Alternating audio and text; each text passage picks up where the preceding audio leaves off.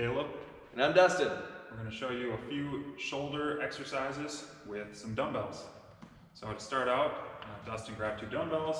He's going to start just standing straight up, and these are going to be some lateral raises is what they're called. So standing straight, you don't want to slouch forward at all. Be perfectly straight so that you're not straining anything. And then you're just going to lift those weights straight up to the side to about shoulder level, and then you're just going to slowly lower them back down. This is going to be a great shoulder workout. And if you need it to get a little harder, there again, just grab heavier weights. Easier, grab lighter weights. Technically, you can do no weights if it's too hard. And then you're just going straight out. You don't want to go too high.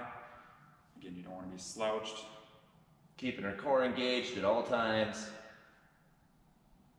That is your lateral raises. We'll do some front raises. It's the same thing, just in front of you. So you just hold them right at your waist, and then you're just lifting them straight in front of you. Again, to shoulder height. You want to keep that straight posture, core engaged. You can do one at a time.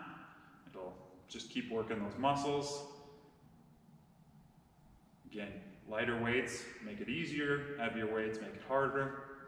Just keep that chest high. And then I'm going to show you some dumbbell flies. So there's a ton of different variations of these. We're just going to show you some on the bench. So Dustin's just going to lay flat back on the bench. He's going to have his arms straight above his shoulders with his wrists facing each other, the palms facing each other. And then you're just going to have a slight bend in the elbows, and you're going to go down, out, just like you're doing a bench press, except for you're going out. You're going to go to chest level, and then you're just going to raise them back up. It's going to be a great shoulder workout. You don't want straight arms. That's going to put a ton of stress on your shoulders.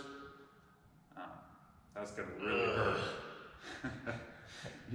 You don't want to go lower than your chest, or that again, that's going to hurt. Gives you a lot of risk of injury in your shoulders. Just want to keep that slight bend in the elbows. Core engaged again on this one. That's a dumbbell fly.